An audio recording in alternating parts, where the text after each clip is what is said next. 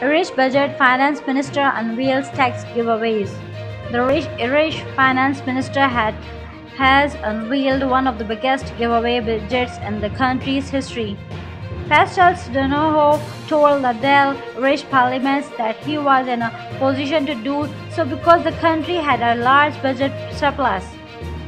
Most of that comes from a huge increased tax take from corporations, particularly a small number of American tech companies.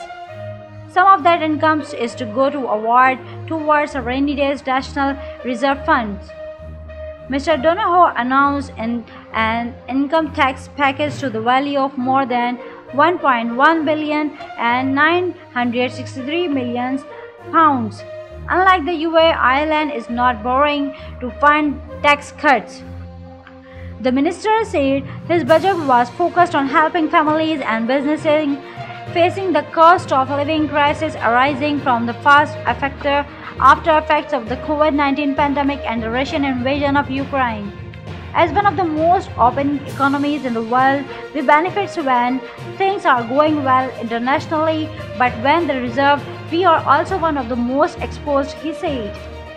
Mr. Donohoe also said the headline inflation in Ireland is now running at the high not seen in many decades, adding that the Department of Finance has updated its forecast to headline inflation of 8.5% for 2022 and just over 7% for 2023.